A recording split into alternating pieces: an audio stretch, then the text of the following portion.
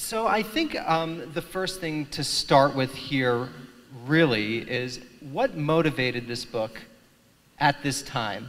Why now? Why, after all of these years, come out with a book warning everyone about nuclear war, besides the obvious case of our commander-in-chief in office right now? Better late than never. What can I say? I really intended as... I don't suppose anyone here has actually read any of the book, have they? Can I see hands if anyone has? Okay, just 2 or 3. But it starts off in the introduction by revealing something that was very much of a secret during my trial, and really ever since until then, which is that when I copied the Pentagon Papers in 1969, which were a 47-volume top secret study called History of U.S. Decision-Making in Vietnam from 1945 to 1968. Can you hear me in back, all right? Oh, no. Wait, okay. Can you hear me now? In back, yes? Okay, better? Good. When they said to hold this very close to my throat, to my mouth, I had to think I should really have a Kleenex over it because I've had a cold here. Really? Right here, yeah. Okay, is this okay? Okay. Yeah, okay, good. Great. Yeah, I don't want to hand this one to anybody else after I've been using it. Sorry. I copied the 7,000 pages, top secret, and gave them to the Senate Foreign Relations Committee and ultimately to 17 newspapers after 4 injunctions were brought against them. The Times, the Washington Post, and then 2 other injunctions to the St. Louis Post-Dispatch and the Boston Globe, and then they stopped trying to enjoin it. But actually, that was in 71. The copying was in 69, and at the same time that I was copying those pages, I was copying everything else in my top secret safe in my office in Rand, things that I, in many cases, was the only one authorized to be seeing them. In fact, that included the Pentagon Papers themselves. But most of what I copied really had to do with my years of work on command and control of nuclear weapons and devising nuclear war plans as a consultant from the Rand Corporation, and then part of the time as an employee of the Defense Department in '64. And my intention was to put that all out after the Pentagon Papers had had their trial, or their trials. Several were scheduled on that, actually. I was put on trial for copying the Pentagon Papers. There was another grand jury going on in Boston at the same time for the distribution of the Pentagon Papers, which I would have been involved in which, by the way, did focus on indicting Neil Sheehan and Hedrick Smith and other journalists. When people say now that no journalist has yet been indicted, that's true, but it's not true that they've never thought of indicting a journalist before. Nixon did have that in mind until the peculiar way my case got ended and the grand jury was dropped. But I thought that after the Pentagon Papers had had what effect they could have in shortening the Vietnam War as of 69 or 71, that then I would put out the material on the nuclear. And just briefly, why that didn't happen. Then I'd given it to my brother for safekeeping.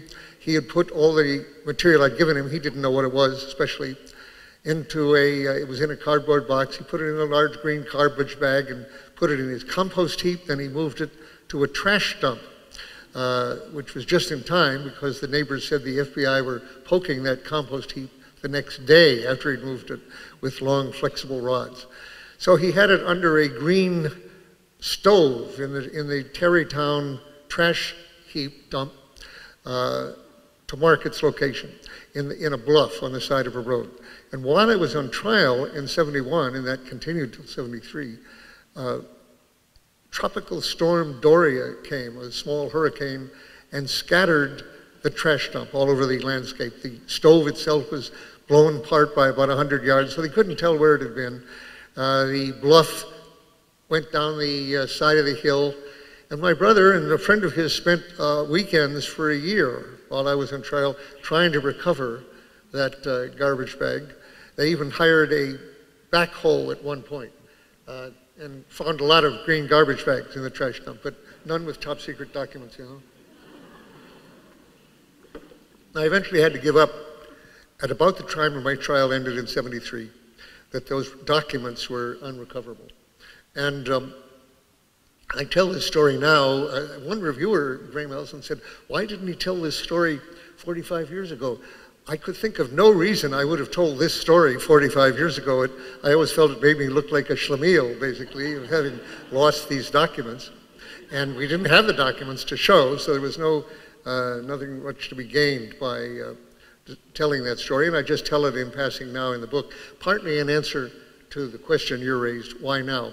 The fact is that the other part of the answer is I did what I could to transcribe for my lawyers about a 500-page transcript of what I'd worked on in the Pentagon that might come up during the trial. And I used that as a basis for a submission to my publisher at that time, and the editor said this book would sell 1,400 copies. And I said, well, that's one for every member of Congress. That's all right, you know. Some other people working on arms control said, no, that means we wouldn't publish it. And really, several other times, I've run into the same result. And essentially, this time, I just went ahead and decided, well, I'll do it myself if I have to. This book was turned down by 17 publishers on commercial grounds. No one wants to read about nuclear war, period, which I've heard from other people for a long time. In fact, an earlier agent had told me he wouldn't represent me on a book about nuclear weapons, nuclear war. So we'll see. It is true that I am rewarded now by the presence of Donald Trump in the White House, which has focused people on that problem for the first time in many years. So there's a silver lining to anything, even the end of the world here, in terms of sales. I hope you will read the book. That's the point of it. And all of it, including something that no one has yet commented on, actually, even in the reviews. I've gotten good reviews, but they hardly any have commented on the fact that I really spent a fair amount of time in the last part of the book telling about strategic bombing in World War II, because I've always thought it's not possible to imagine, to believe, to credit the nature of our strategic war planning now, nuclear war planning, without knowing its roots in the firebombing of World War II, about which most Americans know almost nothing. Anymore, this is a prejudicial analogy, but you'll see, it'll probably come up in the evening. Any more than Japanese know a lot about the rape of Nanjing. They really don't learn it much in their high schools. And very few Americans, in fact, I'll even ask right now, how many people here feel that you know when and what was the greatest act of terrorism in human history? And by terrorism, I mean the deliberate killing, massacring of civilians, non-combatants, or not threatening anybody, for a political purpose, killing civilians for a political purpose. What was the largest single night of terrorism in human history? Let me see, don't be modest, let me see how many hands. Well, that's almost more than I might have expected. Let me just take one. What was that? What would you say?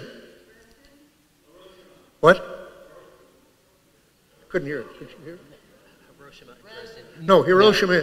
No. That's a good guess. Okay, but it's not the case. Hiroshima and Nagasaki are not, yes? Right. The night of March 9th and 10th, 1945, 5 months before Hiroshima, 1945,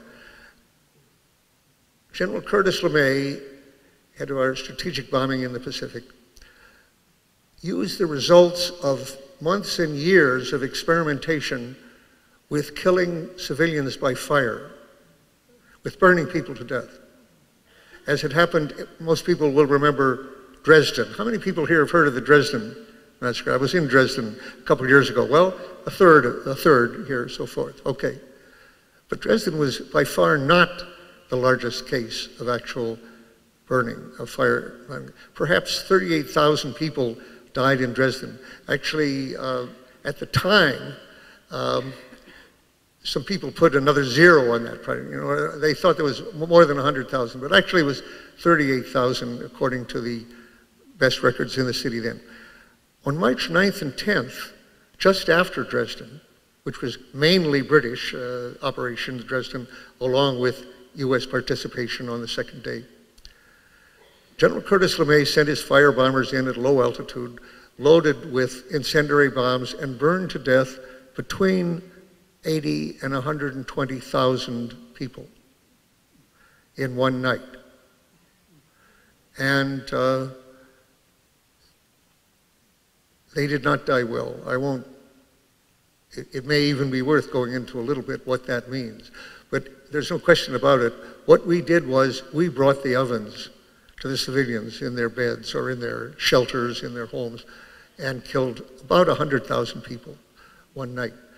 I think had that not been done and then imitated in each of the next 64 cities in population of Japan, where they never got a firebombing for, killing about 900,000 civilians before Hiroshima and Nagasaki, Japan.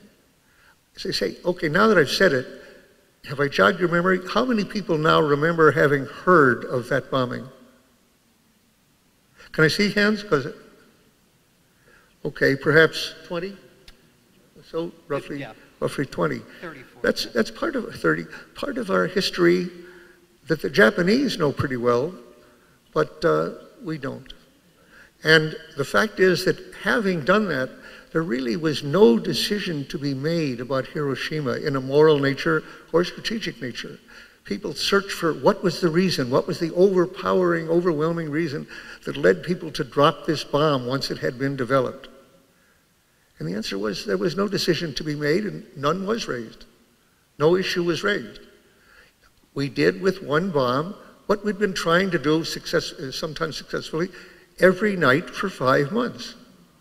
We'd spent that time killing as many civilians, Japanese, as we could, night by night, except they never again got a big firestorm going, which is another story we have to get back to. But that's, as I say, I felt that was quite an important part of the book, and the last part I wrote, and I hope that people read that part and don't just skip over it as history. So that leads to a couple of, I think, really interesting questions. The first question is, what do you think it was in LeMay, who was obviously General Curtis LeMay, who was a very famous Air Force general who was known for his, to be a character, to say the least. What do you think it was, the moral switch that allowed the United States to participate in these sorts of firebombings, or trying to engender these sorts of firebombings? And then emerging from that, as World War II is often, of course, seen in the American imagination and memory as the good war. And so I'm wondering if you think that it's impossible for there to be moral strategic bombing. Is it impossible for there to be a moral strategic bombing? Well, look, people ask right now whether it's possible to have a nuclear war that doesn't violate humanitarian law, international humanitarian law. And that's easy to answer in a way. War, not so easy. But a use of nuclear weapons, the US always brings up, or the British brings up, anti-submarine war, where the explosion is under the surface, space war, perhaps air war, high altitude over the Arctic or something where not many, or the desert. Now the desert is not quite so hypothetical. To have used nuclear weapons, for example, against the trench lines of the Iraqis in 1991 would really have threatened very few civilians. It would have been aimed at aggressors in Kuwait, would have killed them, probably been fairly effective in doing that. You know, I'm tempted to give a detail here. In a way, I'm diffident about doing it to anybody at any, so not over the dinner table. Here we are in a church. But let me mention one thing. 2 Jews in a church. Yeah, no, what? 2 Jews in a church. Yeah. two people of Jewish descent in a church. Okay, yeah, right. Well, just this little detail. I was asked to speak to my my son's school as we approached the Gulf War in 1991. And there had been a lot of publicity that the Iraqis were masters of field fortification, so-called field entrenchment, during the Iran War with Iran, which we had supported. Both sides, actually, encouraged Saddam to attack Iran and then given targeting information to each side against the other, including the materials for poison gas in some cases. So we've sort of been deeply involved in that one, even before we sent our troops over.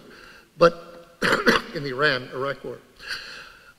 I'd been a Marine platoon leader, infantry platoon leader, and a rifle company commander in peacetime in Camp Lejeune, North Carolina. And then I'd used that training I'd given as a battalion operations training officer in Vietnam, where I was a civilian. And I walked with troops there, having had this training, knew what I was doing in the field, and saw combat up there fairly close. So I had that experience, low-level experience. When I saw the entrenchments that the Iraqis had where they're in their positions in Kuwait, which they had invaded in 1921, which involved field after field of barbed wire trenches, deep slit trenches, very hard to kill people in trenches, actually, as they found in World War I. But you know, nuclear weapons would do it. The idea, a Marine was going to be sent up north, the coast, against those fortifications. And as a former infantry officer in peacetime, but also who had been in Vietnam, it made my blood run cold to think of how it would be like World War I, you know, well, let's go over the top, men, into the barbed wire and against the machine guns and the artillery coming down, and just suicidal. And I felt very, very dismayed at the thought that we were going to attack those positions head on. And in fact, what actually happened was that they had planned to do that, but instead, Schwarzkopf devised what they call the Hail Mary maneuver. They moved people very far, flanking the other side, and came on them from the other side. So he didn't make a frontal attack on the end. What just came into my head, because it relates to the subject of this evening, I think, a great deal, is this fact. They did have a device for dealing with the troops in the trenches. They bulldozed the trenches with huge bulldozers, and they buried the people alive. I mean, the Americans did that. Now, that was a tactic I had not learned in infantry school. Exactly. And as I say, the thought of going, charging, bayonets fixed and so forth, charging those people was blood-curdling. But something about, there were even pictures of the arms and legs sticking out of these trenches that had been buried alive by bulldozers. Okay, the subject here is, how do people come to do that or plan to do that? And the answer is fairly easily, actually. It's something, humans are capable of being heartless, if you like, toward other humans to a degree that we just deny to ourselves. It's a denial. It's not part of our identity that humans act this way in warfare. And not only in warfare, of course, but in warfare in particular. And one way of summing this up, I've said for a long time, when we say, this is inhuman, I say, no other species does this. It's very human. Humane is not a synonym for human, and vice versa. Human is not a synonym for humane. And when I say it ties in with what we're dealing with here, is how do people come to make plans for killing, and we haven't really got to this yet, but killing, let's just say, vast numbers of other civilians. And I'm saying historically, Americans have become almost addicted to bombing because we've thought of ourselves as having, or I should say the Air Force thinks of itself, as having won a war, Second World War, with bombing.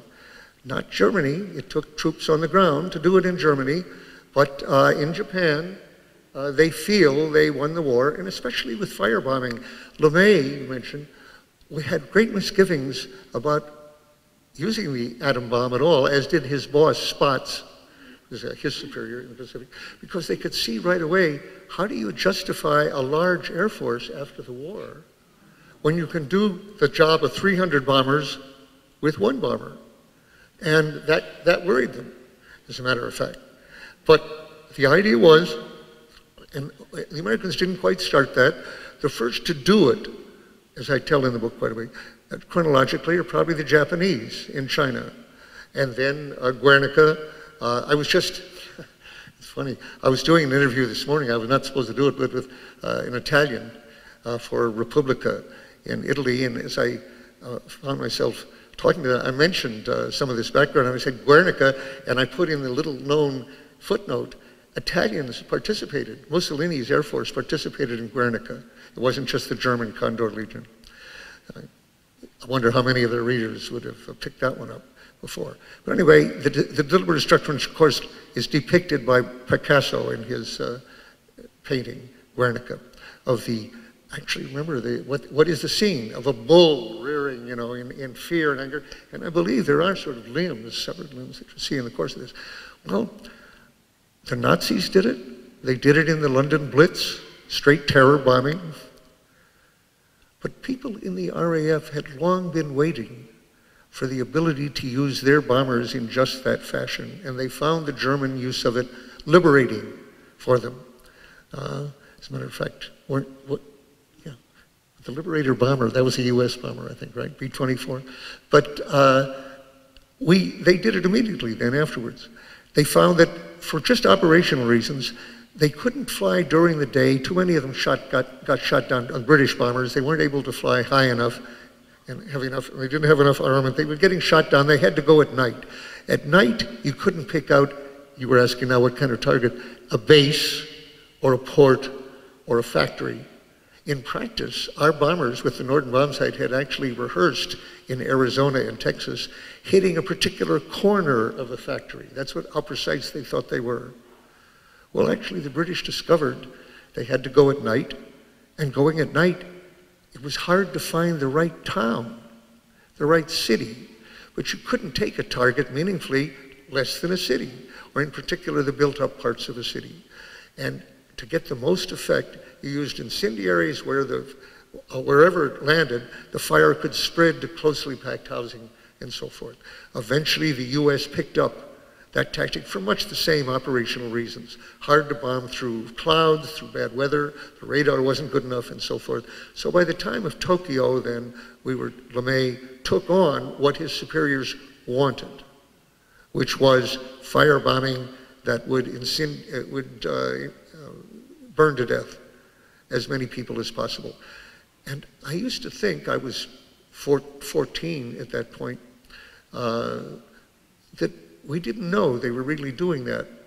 But I was very struck, and it's in the book. I reproduced the headlines from the first page that were rather astonishing. Not only did Time magazine at the time say, I remember this phrase, I have it in the book, last night, General Curtis LeMay's Firebirds demonstrated that properly kindled, Japanese cities would burn like autumn leaves. Well, the cities, of course, were cities of people. But even so, I didn't see a number attached to that Japan thing, except that in May, when they went over again, they put an overestimate of how many were killed on this second wave of attacks in Tokyo. And the headline in the New York Times, which I wasn't reading then in Detroit, the headline was, 1 million killed. Now that was a subheading, not a big astonishing thing, just 1 million killed. And in fact, they didn't describe it in the text till almost the end of the article. No protest, no questions raised in Congress, no nothing. You know, now, they didn't kill 1 million on that occasion, anything close to it, but they were able to say that, saying we had become, in a certain sense, we had become depraved, simply, both the bombers and the people who accepted this. And we talked about Bataan death marks and in answer to your question again, what was Truman's announcement when he first announced the bomb? Last night we bombed a military base, Hiroshima, a military base. Well, there was a military base in Hiroshima, but it was at the edge of the town. It was not damaged, it was not targeted. The target was the center of the town. And it was days, I understand, reading the history, before people really understood there was a city associated with that military base. Actually, the city was the target. I'm saying, if you understand this, you can understand how the Air Force went ahead then, building bombers and making plans for the purpose of incinerating many, many, many people. But what's really interesting, and I think you bring this up in the book in a really illuminating way, is that one of the reasons that these sorts of horrific... A little slower for me, my hearing.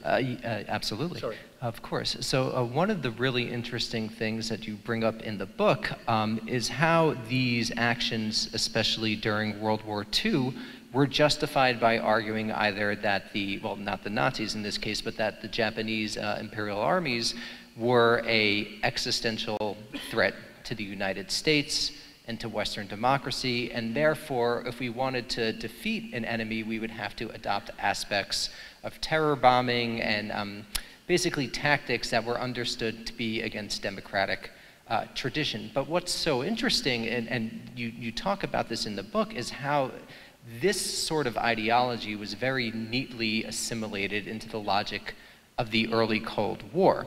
So I was wondering, as someone who lived through it and who decided to work for the Rand Corporation in the 1950s, which was a think tank very much dedicated to fighting the Cold War, why did you, at the time, view the Soviet Union as an existential threat that was analogous to Nazi Germany and Imperial Japan? It makes sense a little bit when you're talking about with Stalin, but Stalin dies in March '53, so how come after March '53 everyone still seems to think that the Soviet Union is Nazi Germany reincarnated to some degree? And this really, I think, is a really critical intellectual underpinning for strategic bombing, for the development of all of these nuclear war plans, and really for the arms race.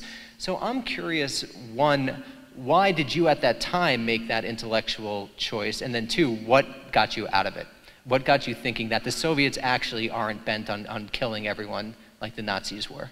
Well, I presume you realize that when you ask why did Daniel Ellsberg think this, you're aware everybody I knew thought that. I mean, this was in the air. Henry Wallace. There were everyone I knew, I say, and that included... But for example, Henry Wallace, in 1940... I distributed leaflets for Henry Wallace on 1948, on Election Day, staying away from the polling places. And I was strongly backing Henry Wallace because I was very interested in the labor movement. I majored in labor economics for the first 3 years at Harvard, with the intention of being either a labor organizer, rather romantically, or a labor economist. I joined the UAW when I was 17, and I worked in the Dodge Hamtramck plant when I was 17, with that intention. Next year, different kinds of work. And how I got out of that is another story, but in part because the labor movement was retrenched in the course of the Cold War. It was kind of swallowed up. The Democrats actually, this is a bit of esoteric history, and I'm no expert in it, but they pretty much co-opted the labor movement by getting anti-communist labor leaders like my hero, Walter Reuther of Detroit, against more left-leaning or communist-oriented labor leaders in United Electric and in the faction in the UAW. So, and in effect, moved them away from foreign policy, any emphasis that Wallace was involved in. They pretty much deprived Wallace of most of his backing in '48 by red baiting him and saying that only communists would back him. Well, that was not at all true. In '47, '48, he was extremely popular. But by the time they'd finished demonizing him, others had dropped away, and pretty much communists were his core of support at that point. But I came to believe, by the way, that my own brother, who was very leftist, was ignoring the realities of what was going on in Europe at that very time. And I was very impressed by the Berlin blockade. Looking back on it, it's extraordinary to think, well, I'd been 15 when the war ended, let's see, 14, I'm sorry. 14 when the war ended. But during the war, read the Star and wonderful things about the bravery, which was realistic, actually, on the Eastern Front in Russia, and they were our allies, very much so. But it's rather extraordinary to think that 3 years after the war ended, Americans in mass, myself very much included, and I was 17, were determined to stand with the brave Berliners against this tyranny. You know, they were now our allies, and we were, Curtis LeMay, actually, this was the best action of his life probably, was in charge of the airlift, which was bringing in even coal in airplanes for the people of Berlin. The switch was to perceive, as you say, Stalin as Hitler. And after 49, a Hitler armed with nuclear weapons. But in the Berlin blockade, 48, we had the monopoly of nuclear weapons. Truman sent B-29 bombers, known as the atomic bomber, which had dropped the bomb on Hiroshima and Nagasaki, sent them over to Britain for the first time with a lot of publicity, and LeMay with them, symbolizing, you know, LeMay was the symbol of using nuclear weapons. And we were sending nuclear bombers over there to assure the Russians that if they stopped our air supply, which they could easily do because Berlin was 100 miles inside, or 200, what is it, inside East Germany, their air could have quite easily harassed and interfered with our air operations. They didn't do that for fear that that would start a nuclear war. By who? By us.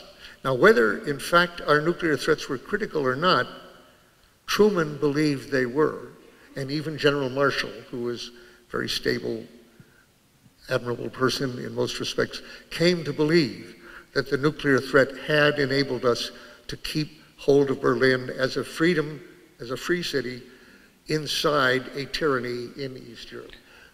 So that the nuclear threat had succeeded in that. And as I'm saying, once you believe that the threat has worked, you tend to use it again. But in my case, and everybody's case, it wasn't that hard to imagine that we had another Hitler here, which is what we were hearing. Because it seemed little question, but that the people of East Europe were being held captive, down in effect, against their will. In 1953, there was a significant uprising in East Berlin, actually, which scared the hell out of the Russian leaders and led to very great repression. But it was clear, I think, in looking back, and I put it this way in the book, the reality of that was this. Stalin was as ruthless as Hitler, as a matter of fact. In terms of body counts, he probably killed more people than Hitler and killed more communists than Hitler did. And that's not a irony or a joke, that was what happened. We're hearing about Ukraine now and their relations with Russia. Well, Ukraine in the early 30s had been left to starve by the tens of millions, but actually what amounted to more than 10 million people starved. So you couldn't get more ruthless than Stalin. But then the question is, Hitler wasn't. So Stalin dies in 53. Yes, in 53. But the story was, which was quite wrong, but the story that here's the other point, I never heard questioned, was that the heirs of Stalin were the heirs of a Bolshevik doctrine that Stalin had simply exemplified, or was the executive manager of a doctrine, a cold-blooded doctrine for world domination and for taking over, and that his heirs were Bolsheviks who were simply as tough, as ruthless, which was not true at all. Why were they holding down all of East Europe, other than to take over Europe as a whole, as a base, unless we stopped them? Well, there was an answer. And to show now how far denial and how broad denial can be and how deep it can be, it isn't that obscure an idea. The Russians had been invaded by Germany twice in the same century. And there was no issue more critical in their minds, and we knew it, than to keep from being invaded another time from Germany. And not to go through the whole history as I now understand it, but in a perspective entirely different from what I held throughout the Cold War, their motives, let's just put this as a hypothesis that was not in my mind at that time, that their grip on East Europe was to assure that Germany, if it was going to be rearmed by the West, which it was, would be divided and would confront a heavy buffer zone before it could do anything to Russia, before they could do anything to Russia again. I have to say, this may sound astonishing, but I just put it to you. the following. I don't think it ever occurred to anybody I knew of to think of the tyranny, and it was a genuine tyranny, of the Russians, the Soviets, in East Europe as being defensive, which they thought of it almost exclusively, rightly or wrongly, as being defensive. That was not in our heads at all. The differences between thinking whether climate right now is man-made in some degree, the climate changes, or not. And if you believe one thing, it's almost hard to put yourself in the skin. But at least here is an issue where that particular division is in the public domain. People know there's a controversy about it, to say the least. There was no controversy about this at the time. Our elites in the Congress, in the academies entirely, and in the unions, which had come to be by 48, 49, 50, purged of left-wing elements and were entirely Cold Warriors. And so everywhere you turned, actually, for advice, you've got this idea, we are holding back an expansionist power. And what I was about to say was, the ruthlessness was not exaggerated. The tyranny was not exaggerated. It was a tyrannous dictatorship, not different in that respect from Nazi Germany. But in terms of a willingness to expand at great risk, at suicidal risk and recklessness, not there at all. And yet that was not even raised as a hypothesis, that there wasn't that difference. So if I may say, my friend Judith here who, by the way, Judith and her husband sitting here, David Barash and Judith Lipton, went over my manuscript so carefully that I really feel I can't be blamed for any remaining errors in this. I say in the book, I've always wanted to say that in a book, but it's true in this case. I mean, I don't see how they can, in good conscience, escape responsibility for any remaining errors. But one thing, though, that you did say was that I had played the devil's game and that I had made a great change about nuclear weapons. Now, I would always have said, and I would still say right now, my attitudes toward nuclear weapons did not actually change very much in the course of my life. As I say in the book, and I won't go repeat it here, but I happened to be in a minority of Americans, and I won't tell the reasons why, who was very dismayed and made very uneasy and anguished by the bomb when I was 14 years old. And I never really changed that attitude, even though later I was working on war plans. Now, how could that be? And the answer is, the same way, and not to give myself airs here, I'm talking about a 14-year-old boy, 20-year-old, to compare myself, let's say, to Leo Szilard, or Rotblat, who later shared the Nobel Peace Prize as representing the International Physicians for Prevention of Nuclear War, Joseph Rotblat. They worked on the Manhattan Project because they were sure that they were in a race with the Russians, the Germans, who had, after all, actually discovered fission, first achieved it and then explained it, Germans. And there was every reason to think that in a theoretical way, at least, they were ahead of us in exploiting the possibility of a bomb. And so, really, as they, of course, like Szilard in particular, and a number of others, like Rabinowitz, Eugene Rabinowitz, who was later the publisher of the Bulletin of the Atomic Scientists, and established the Doomsday Clock under his editorship of the Bulletin of Atomic Sciences. That did not represent a change for him from his working on the bomb during the war, because the purpose during the war was to ensure, if possible, that there would be no nuclear war, that the Germans would not have a monopoly of nuclear weapons, which they thought of as an ultimate terror. And in fact, if Germany, and this is just a real speculation on my part, and you're a historian, I put it to you, if Hitler was not being pressed to military expansion by anyone known to me. I've studied this quite a bit. I don't remember ever reading somebody who was to the right wing of Hitler on this one, more militaristic, certainly not his generals. But he was telling them in 37, in the Holzbach Memorandum, and in 39, his plans for expansion. Now that was not because everybody realized if Germany doesn't expand, they're in deep trouble. No, that was Hitler, who got it in part from Albrecht Haushofer, the geopolitician. What if Hitler had waited? The fission is in 1938. The Munich is in 38, but his takeover of Prague, the rest of Czechoslovakia, the beginning of 39. No resistance to that because of threats they were making against Prague, straight blackmail. If you don't let us in, Goering was saying to Hacha, the president of Czechoslovakia, our bombers will burn Prague to the ground. Let me assure you, we have laid on very generously on this. Nothing will remain in Prague. And when Hacha finally signed the agreement allowing the Germans to come in to the rest of Czechoslovakia, he said to his foreign minister, our people will curse us forever, but we have saved their lives. He said, okay, so that blackmail actually worked in 38. The war wasn't on 39. The war wasn't on yet.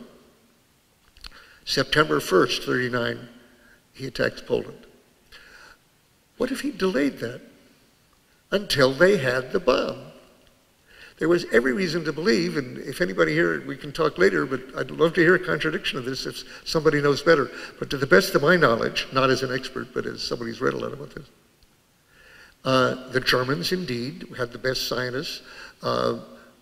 They had expelled, a whole slew of Jewish scientists, which was very costly to them. Well, let me take that back. The Jewish scientists didn't win the war in Germany. Hitler didn't suffer from that specifically. The Japanese did, you might say, and the rest. But they still had Heisenberg, the uncertainty principle, no better nuclear physicist in the world to study this. And the basic inhibition they came up with was, we can't do this in less than 4 or 5 years. And Hitler was very impatient, a factor of his character and historical events. And it had to be now. It had to be now. He wanted the war over fast. So he didn't pursue nuclear energy. What if instead they had convinced him that you should delay this for several years till we have the bomb? I think there would be a Nazi Eurasia right now, or at least in Europe. I don't think you would ever have gotten it out. It's an interesting counterfactual because I think he was worried about... it's an interesting counterfactual because Hitler... okay, that's counterfactual. But I was saying, what then followed, since he didn't have it, was that we had the monopoly. We were facing somebody who was holding down East Europe the same way Hitler had held down East Europe, pretty much, okay? Looked very similar there. And the idea that they wanted the West, by the way, there's an analogy very much to something right now. There's a number of analogies right now. Khrushchev did want to get West Berlin under East German control, absolutely. Why did it matter so much? Well, I was just reading a book about North Korea by a Russian expert on Korea, a professor in Seoul named Lankov, the other day, saying South Korea represents an enormous threat to the North Korean regime simply by existing next door to it, speaking the same language, same background, same relatives and everything, and being enormously freer and richer. So that North Korea has to nail down every type of communication to keep their people from understanding how big the difference is between North Korea and South Korea. And that all the North Koreans know from one way or another that South Koreans have it somewhat better, but they don't know, they have no comparison at all to this. Well, West Berlin was the same way. West Berlin was a rich, subsidized, very subsidized, but rich, free city in the midst of a tyranny. Why a tyranny? Because Germans, who had invaded Russia twice, didn't really want to be run by Russians or by a communist regime, and they had to be sat on hard to keep them from becoming anti-Russian, anti-Soviet. So that West Berlin represented a threat to the stability of the East German regime. So he wanted to get that. Well, I'm going to come back into analogies now, which are rife. But the one here is both Korea and Ukraine and some others, which is this. So long as West Berlin persisted 200 miles inside East Germany without any access, it was a danger, in part because of defection. People were draining, the brain drain, they called it, by the tens of thousands into West Berlin and then into West Europe. How do we defend West Berlin? There was one way and one way only to defend West Berlin from being walked into by the Russians, and that was to threaten nuclear war. Well, we did that in '48 with the B-29s. Now, actually, the B-29s we first sent over were not configured for use with atomic bombs. They had to have special bomb bays, special racks. They didn't have those. And we didn't send any nuclear warheads with them, though eventually we did. But that bluff worked. That's when we had a monopoly. Later, then, when Khrushchev raises the threat again of basically blockading or simply walking into West Berlin, the threat under Eisenhower and then under Kennedy, under us, was that threatens World War III. Meaning what? Meaning, and here I was involved in some of the planning, in a kibbutzing role primarily. It wasn't my main field. But the idea was, well, we send troops in if they try to blockade. If they stop those troops, we send a bigger brigade, test it. And if they stop those, armed conflict. And what does that mean? There were 22 Soviet armored divisions within that part of Germany. There was no way in the world we could force our way into Berlin to give them access. And what if they stopped air access this time as well then? So you couldn't hold it by air. We would use tactical nuclear weapons. Okay. But by this time, the Russians had hundreds and hundreds of tactical nuclear weapons and medium-range weapons. They could obliterate Europe. This is before they got ICBMs, even, with which to attack the US. But they could wipe out Europe. What we were threatening was a threat of insane action, a threat of, as arose in Vietnam, destroying the village in order to save it, literally sacrificing Europe in order to keep Berlin from being occupied. Now, that's a threat of an insane action. And it's tempting to say it's an insane policy. And actually, I will say that now. But at the time, you could also say, no, it's a threat of an insane action, of a suicidal, homicidal action, and it can work. And it did work. And nothing else would have worked. So that's where we were then. Now we move up to, however, I would say, to have threatened essentially what we then thought of not as nuclear winter, not of homicide. We didn't know that was in the cards yet, but we did know total annihilation of Eurasia, Europe and Asia. And within a few years, the US as well. Okay, that's the threat. Blow the place up. And it worked. I would say insane, immoral, to prepare that, to rely on that. Well, what's the alternative?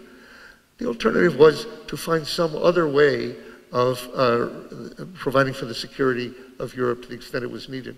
For example, you could transport every Berliner into West Germany, and you could take every block, you could take every brick of Berlin if you wanted, and move it out on an airlift, or simply rebuild it outside for a fraction of the cost we were spending on the ability to destroy life in the Northern Hemisphere in order to do that. But that was not even raised as a possibility. We just make the threat.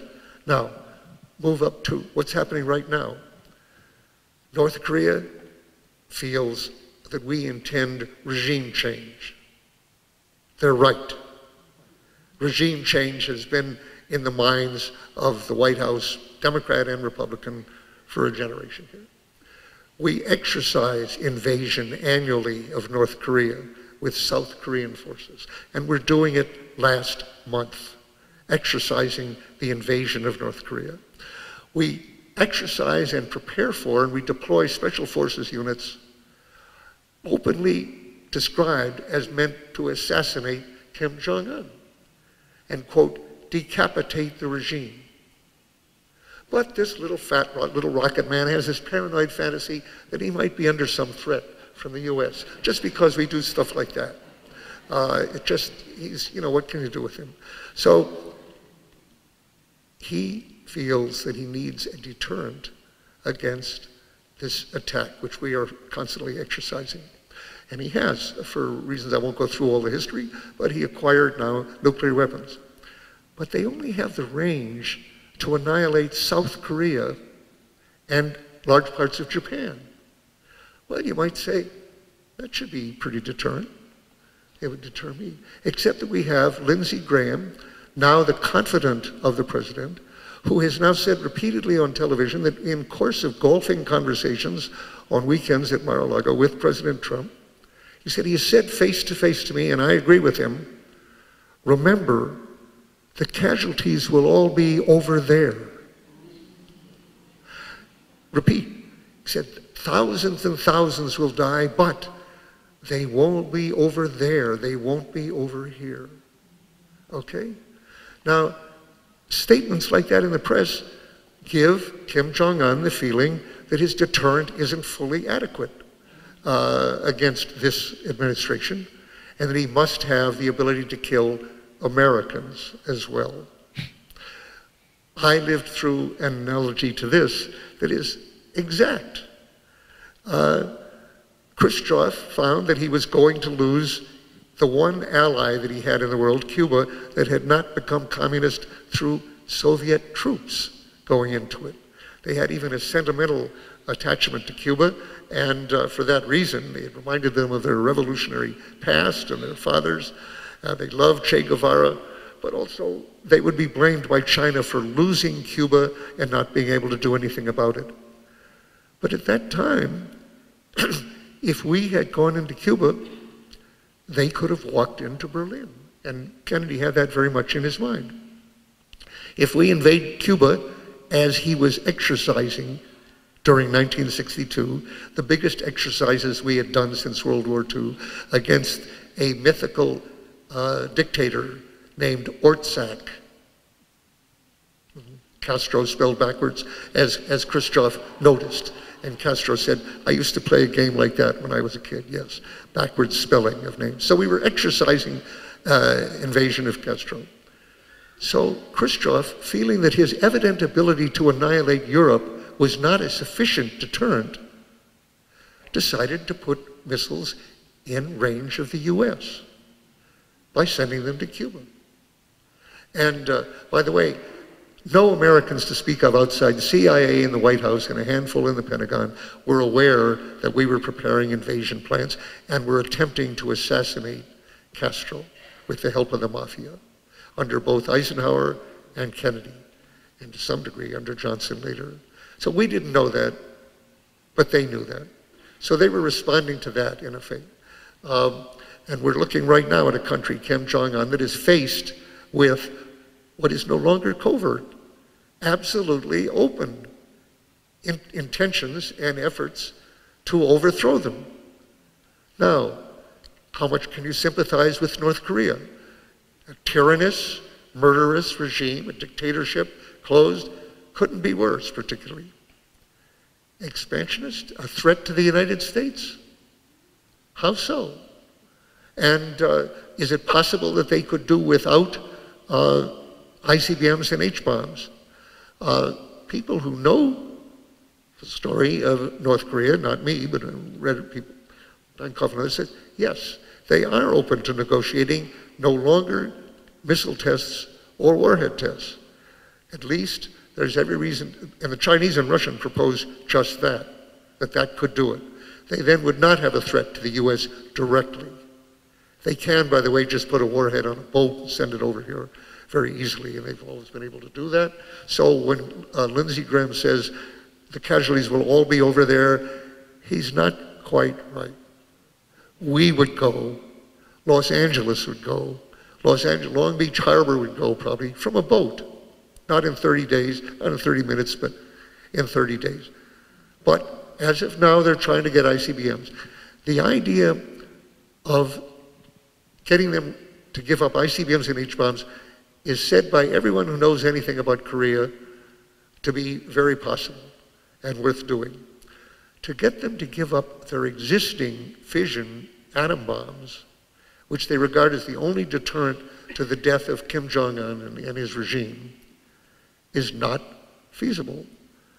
And Trump is saying that as a condition of negotiations right now, which is not possible. Kim thinks he would be crazy to give up those weapons. And that's not the kind of crazy he is. The kind he is crazy, it seems, is that he thinks that if it comes to war, the important thing is to get in the first blow, give the other side a severe bloody nose, and cause them to back off. That's the only way you can do it. You can't win in the end over. You can't defeat the United States, but he could cause them by hitting their local bases and whatnot to say, oh, this is costing too much. Let's make terms. That's crazy. And it's the nature of NATO planning for 40 years. Pretty much the same plans we had. And today's news is, in the Wall Street Journal and elsewhere, behind a paywall, but somebody gave me a copy, that our plans that we're now considering under H.R. McMaster, the Special Security Advisor, is, quote, to give the North Koreans a bloody nose, to show them that we are determined. We really do want them to give up their nuclear weapons, and to show it, we hit their missile sites, we hit command and control, we do something else. The chance of that actually ending hostilities is as close to zero as anything could be. Nothing is quite zero, come to that, but that's very close to zero. That's not going to happen. Both sides, in other words, are under the crazy impression that it's better for them to go first than second. And if they're convinced that war is coming, or in Trump's case, that it's the only way of getting rid of their nuclear weapons, he might do it. And actually, he's not wrong about this. There is no other way, no other military solution. Let me quote one of my favorite authorities, Stephen Bannon, who has been saying throughout, before he was fired, there is no military solution in Korea. One of the reasons he was fired. Well, when he's right, he's right. It's possible to be both crazy and smart in the same head. And in fact, it happens all the time. And so Trump, on the other hand, if he really believes that he can, or H.R. McMaster, he can give the North Koreans a bloody nose and it will stop there, it's crazy. And okay, the theme of my book was expressed in an earlier form of the title, A Chronicle of Madness, that the nuclear epoch has been one in which very widely leaderships in both sides have entertained, have believed, have held crazy beliefs as to what was possible, what was necessary, and what was justified. And they've been allowed to do that to a large extent. Just as Republicans, let's say, will go along now with the idea that there is no man-made climate change. And say, Patricia and I were flying up here tonight and looking out, and I was thinking, thank God this isn't New York we're flying into right now. So they're able to live through what's happening in New York right now and in Boston and say, no climate change. Well, likewise, our military planning for nuclear war has been based on the idea, sort of, well, if we have to carry this out, here's how we'll do it. You know, and it's different ways of planning near extinction of the human species. And on that happy note, I think it's time for some questions. Yep.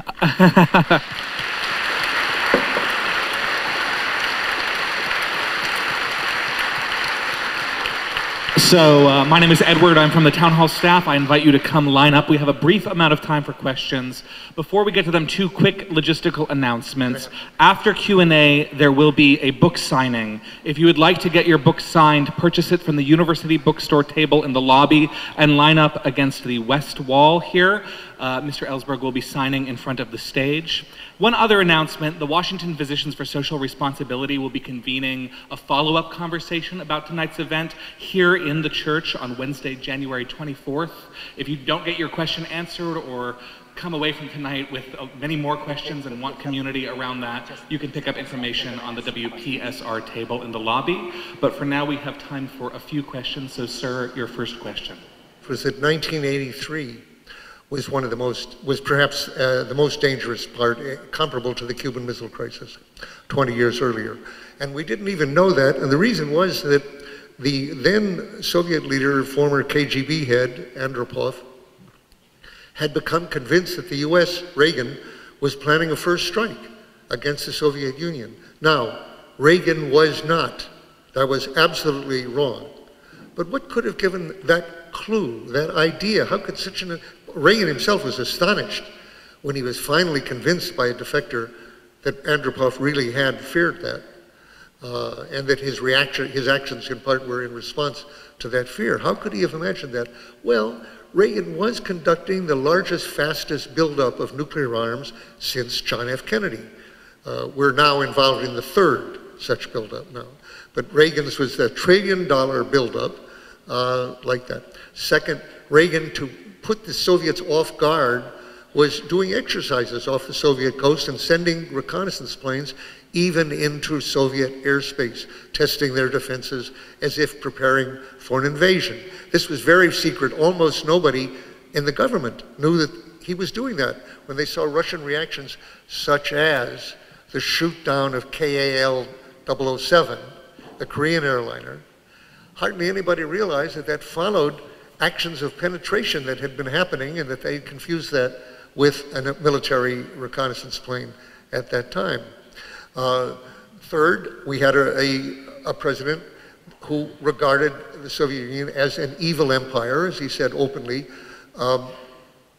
and one that should be eliminated, essentially. He even joked at a microphone on one occasion, which he didn't realize was an open microphone, and he was just testing beforehand, and he said, the Soviet Union has been banned, the bombing will begin in 15 minutes. And so forth, showing a sort of same mind. And fourth,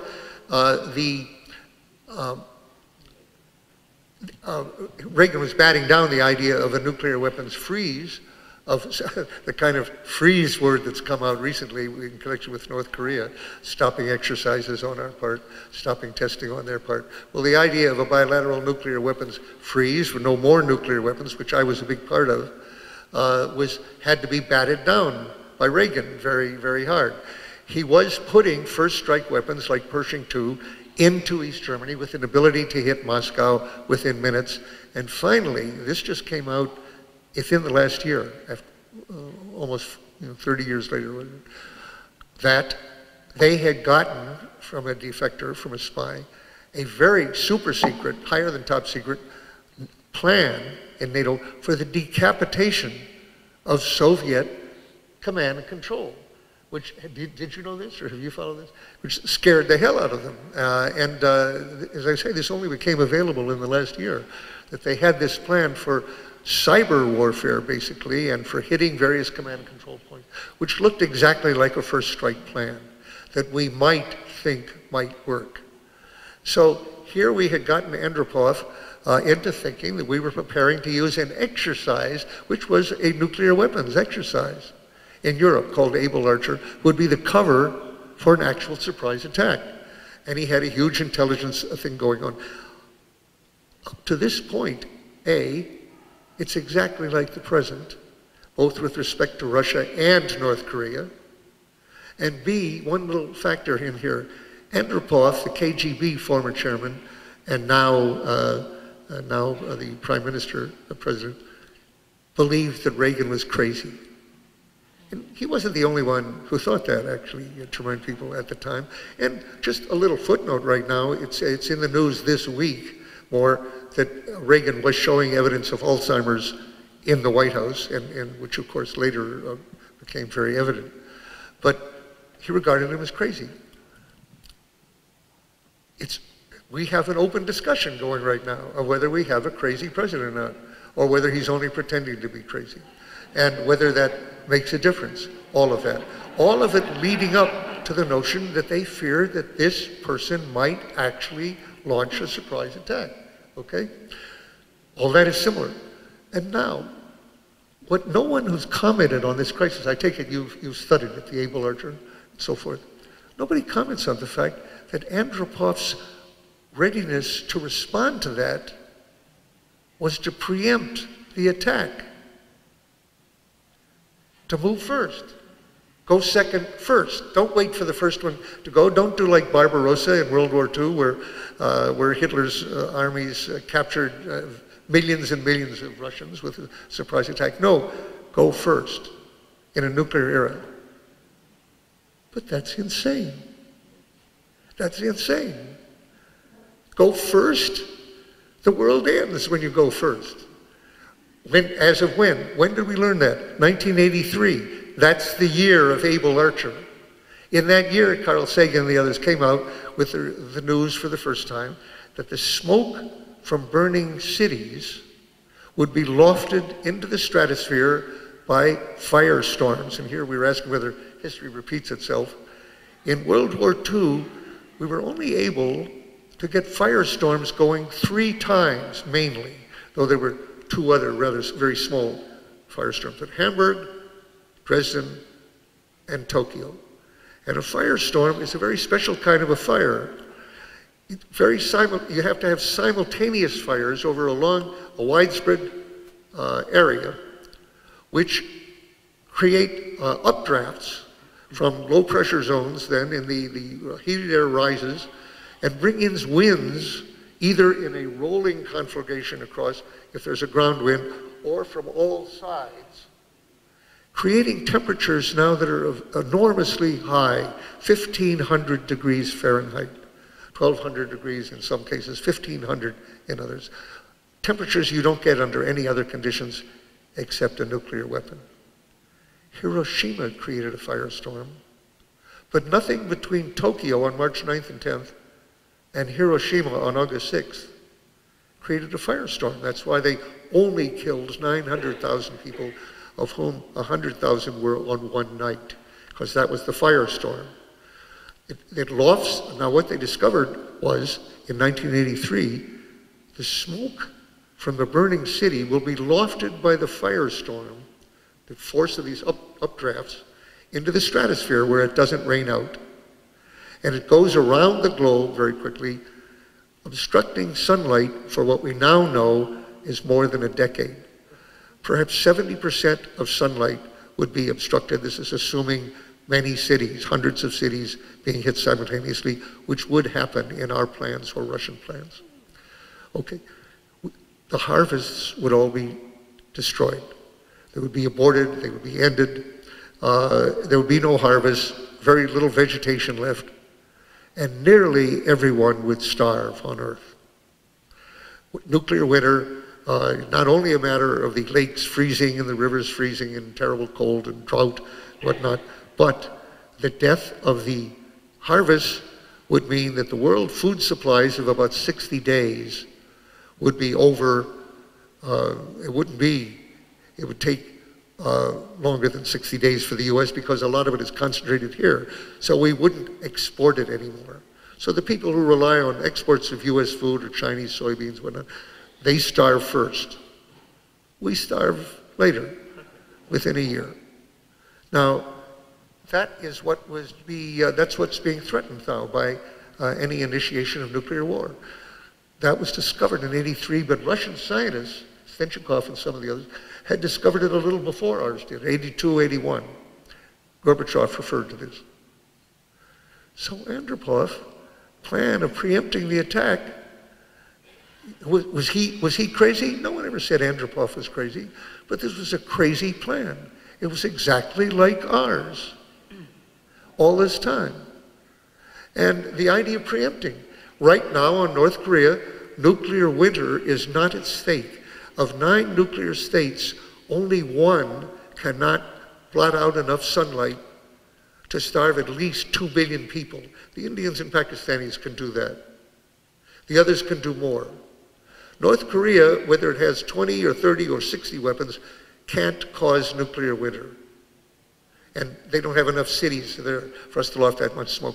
But what would be involved is the death of several million people, more in one day or a week than has ever been seen in the history of the world.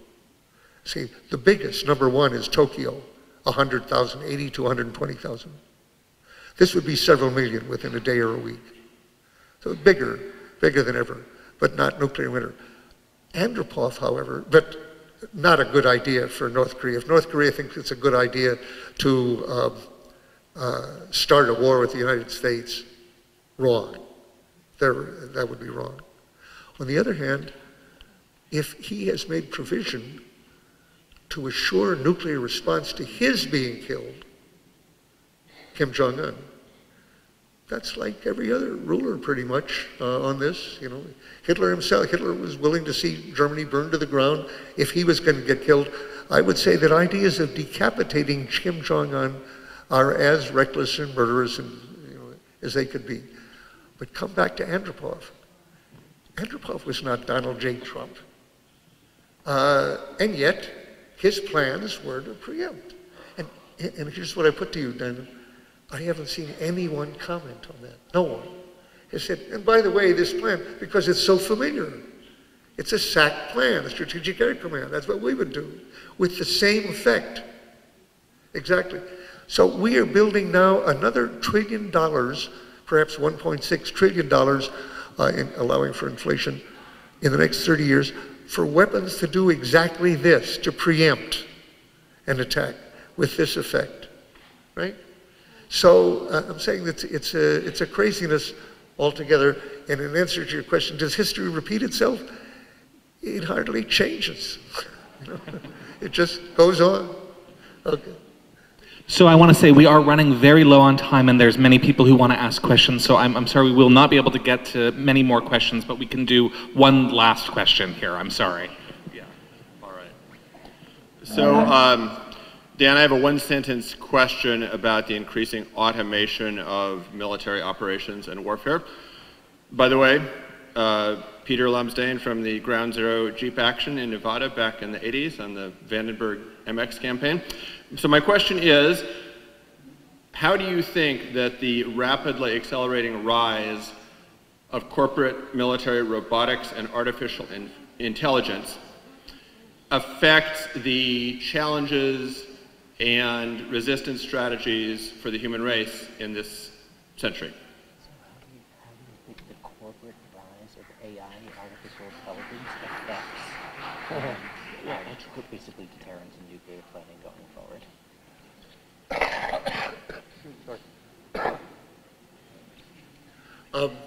There is talk now of automating drone warfare almost entirely, under automatic intelligence. Under Obama, the rules of engagement were raised for the drones at one point, and I think it was under Petraeus in particular in Afghanistan, to allow drones to attack anyone who fitted certain profiles of movement or of communications and various things. They didn't have to be any intelligence specifying them. They didn't have to be carrying special weapons or uniforms or anything else. But if they acted in a certain way, if they communicated in a certain way, Hellfire missiles come down and hit wedding party after wedding party after wedding party and funeral parties. And then when people come out to the funerals of the people been kidding before, they get hit too, because they're a convocation of vehicles in the desert. What are they doing all together like that anyway? So this is horrible, but that's what happens. Well, you can automate that pretty easily. If you have a set of criteria for launching the criterion, that's all it takes. In fact, at one point they said any male between, 14 and 40, something like that, is to be what? Enemy combatants. Well, a computer can figure that one out. Facial recognition isn't too great, but it's good enough for that, basically. So you can automate that. In the book, I quote, going back now into the 50s, General Cooter, who had various jobs, but at one point he was head of North American Air Defense Command, at other times Pacific Air Command, was saying to Herb York, who was then the director of research and engineering. I think at that time he was still director of Livermore Lab. Later under Kennedy was research and engineering. So he tells that they were just starting on ABM work then, and he said, anti-ballistic missile, and he said, the timing is so fast there, the missiles are coming over, you can't wait for human decision. You've got to automate this link and so forth. And Herbert York was sort of going along with this up to a point. And then he said, of course, eventually we get it to the point where it's entirely computerized. And York says, they'll recognize it, they'll go against it.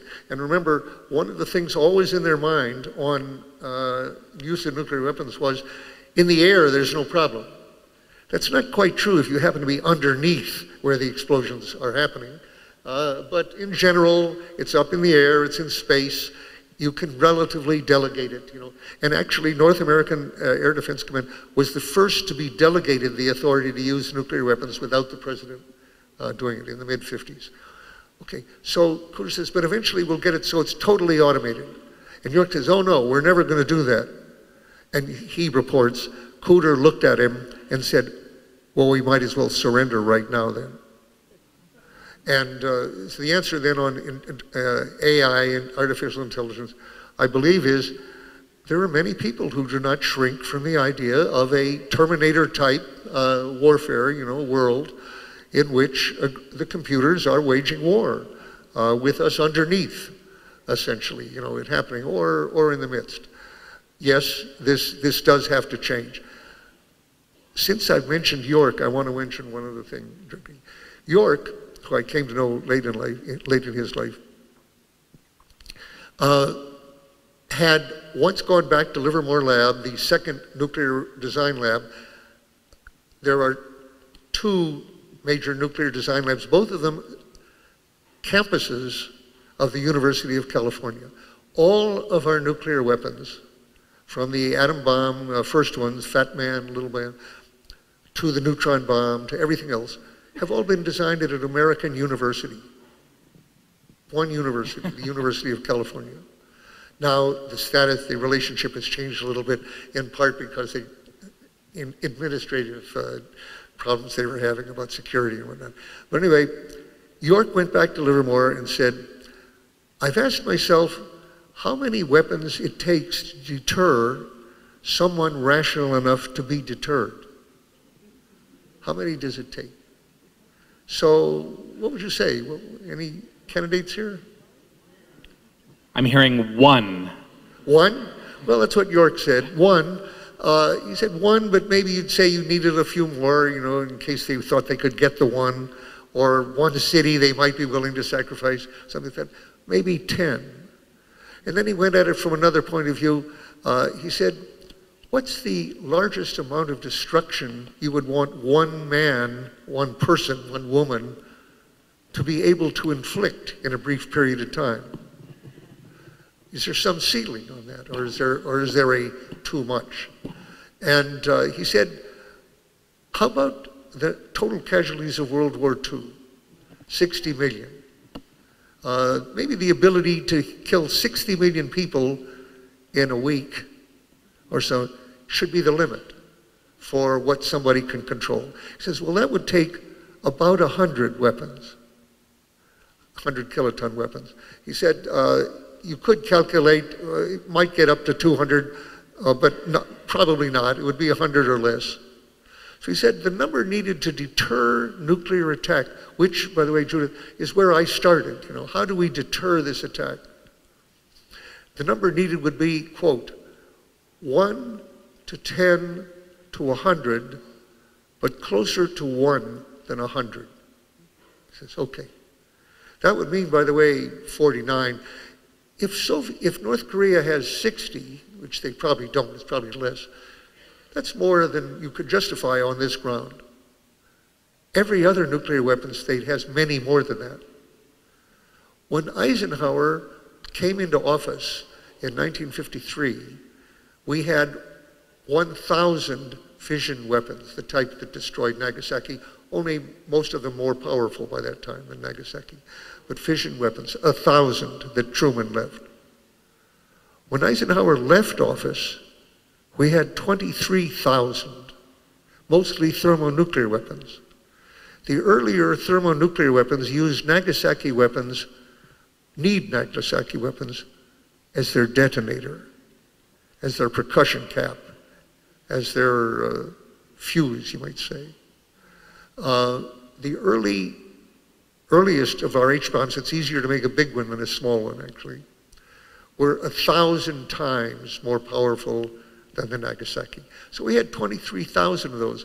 Eventually, in 1967, under Johnson, see, I was in Vietnam in 67. In 67, we had 37,000 nuclear weapons. The Russians had close to 40,000 at that point too. At the height, there was a total in the world of about 67,000 nuclear weapons. Come back to Herb York's point. 1 to 10 to 100 and closer to 1 than 100. Is it desirable to keep North Korea from getting an H-bomb and an ICBM? Yes. It was also desirable that Pakistan not get them, and that Egypt and that India not get them, et cetera, et cetera. In fact, all of the others, in effect. Would that be the end of the world? Or is there any reason to believe, by the way, that North Korea would use those weapons against the U.S. out of the blue, unprovoked? Actually, no reason. Is it impossible? No, I wouldn't say it was impossible. He could have a false alarm. He could go crazy, something like that. It's definitely desirable he not have them. Are there ways of keeping him from getting them other than attacking? Probably yes, according to the people who know North Korea best. You'd have to have a peace treaty with North Korea we don't have one since the Korean War. You'd have to lower or drop the sanctions. You'd have to stop exercising assassination and invasion. Those things, that doesn't seem impossible demands somehow. Well, that means we give up regime change. How can you give up regime change just because they're another country and aren't, not a state of the United States? Well, since Iraq, we've talked about regime change, which is the definition of empire. A country that believes that it has the right and the power and the readiness and the intention to determine who rules another country. And we are, in fact, a covert empire, in my opinion. Covert in the sense of plausible denial, meaning the fact that we are an empire, that we have this determination to decide who runs this country and that country, is covert. We deny it plausibly. Why plausibly? Well, our people are educated to think, well, that's not us. That's not who we are. Actually, it is who we are, but we deny that. It's, well, he said, and moreover, the means are covert: assassination, bribery, paramilitary, coups, and whatnot. So it's a denied empire, pretty much. If we gave that up, we would have a good chance of keeping North Korea from not moving ahead with ICBMs. That would be good. The military alternative is the almost certain death of several million people. Mostly over there, our allies, mostly South Korea and Japan. And actually... So we are running very, very long, but, and I said that would be the last question, but folks in the line rightly pointed out one final question, Daniel Ellsberg. If you could very briefly before we go, give this audience advice on what they can do as citizens to respond to the information you have presented to us tonight. We can't live with this regime with Trump. Yes. Okay.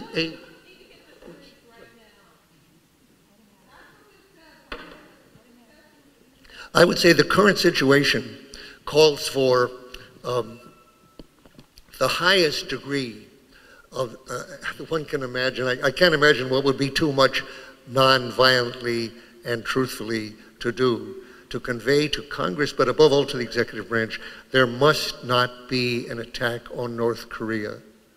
That should be heard in letters to the editor, be heard in town hall meetings like this. Thank you for raising the question. I apologize for not raising it earlier, and I think Judith and David are going to raise this more about the discussion of what to do. But I would put it the highest priority, avoiding a war with North Korea. And keep in touch with that in a way you couldn't do years ago. But now it's possible on the internet to find out. A tremendous amount is leaking out, to be sure, to the rage of Trump. I can certainly say, by the way, that if someone in the administration, there must be hundreds of people, thousands of people, who have access to estimates in the administration that officially tell that not all the casualties would be over there, and that the casualties over there are absolutely intolerable. That's not the word that would be used officially. They would just say millions, and would say, and by the way, it's not only, the effects of this war would not only be measured in casualties, in my opinion. And let me take 1 minute on that, because I believe we are in a crisis right now, not unlike the Cuban Missile Crisis or the '83 crisis, except in scale. We're not looking at the end of the world. By the way, when I say that San Francisco may go as a result of this, it's not the end of the world, but you know, it's what it is. It's horrible. But beyond the casualties, if there is an attack on this country in retaliation, which I would think is not certain, but highly likely, democracy is pretty much over in this country, I think. This country becomes one large airport terminal, security area, total surveillance, ID cards, going through metal detectors everywhere you turn around. Martial law, to a large extent. I'm talking about assuming that there is an attack, let's say, on a city from a weapon in a container freight from North Korea as a result of this. Otherwise, in the world, I think non-proliferation is over, proliferation is on, essentially, once it becomes clear that nuclear weapons are used and usable on both sides, despite the horrible effects. Say, well, the effects are horrible, but better to have them than not have them. So Japan and others, South Korea, South Korea is pretty much gone, actually, at this point. India and Pakistan get H-bombs instead of A-bombs. Testing resumes with almost certainty. I have not seen this in print anywhere said. Have you seen anybody say that? Well, I'll just put it to you from my experience. After that war, in which is testing, they'll be looking at all the measurements. The first two-sided nuclear war ever. We're right now making the first threats against a nuclear weapons state that have ever been made since the Cuban Missile Crisis 55 years ago. So I think testing resumes. India and Pakistan move from having fission bombs, Nagasaki-type bombs, to H-bombs. And the difference that makes is that if they have a war, and they've come close to it several times in the last 20 years, over Kashmir, now they would starve, because of the effect on sunlight, 1 to 2 billion people. 1/3 of the Earth's population. With H-bombs, they're nuclear winter control. 7 billion, they can do everything. That's not a good change. The idea of moving away from our current hair-triggered doomsday machines, I think, is essentially over, for not just for my lifetime, which isn't that long, but for as long as you can see, for a long time.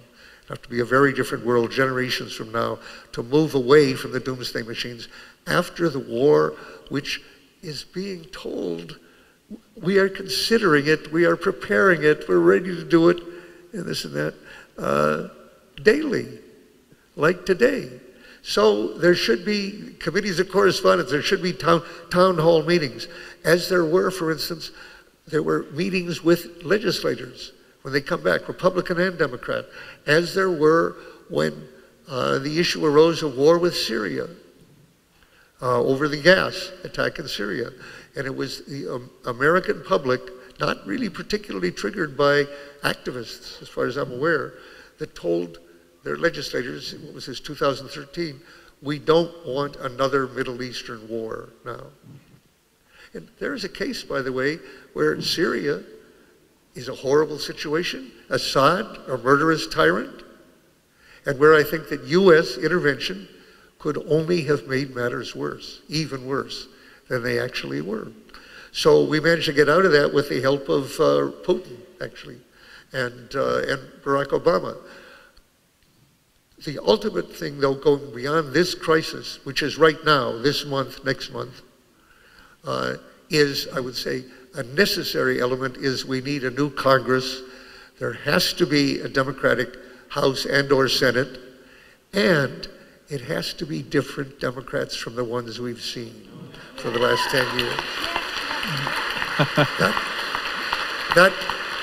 That hardly gets us anywhere. But with Democrats who are different from the ones we've seen in this, I think then the possibility for investigation, for raising all the issues that I raised, for allowing the public to be heard on this, it becomes possible. And it's not only bad things that happen as surprises. I've lived long enough to have seen several secular miracles. And one of them is the downfall of the Berlin Wall, the ending of the Warsaw Pact that we were talking about earlier, followed, not necessarily, but followed by the U.S. incorporating that and moving first use threats right up to the border of Russia and Poland. Okay, then there was Nelson Mandela, came to power. No one foresaw that.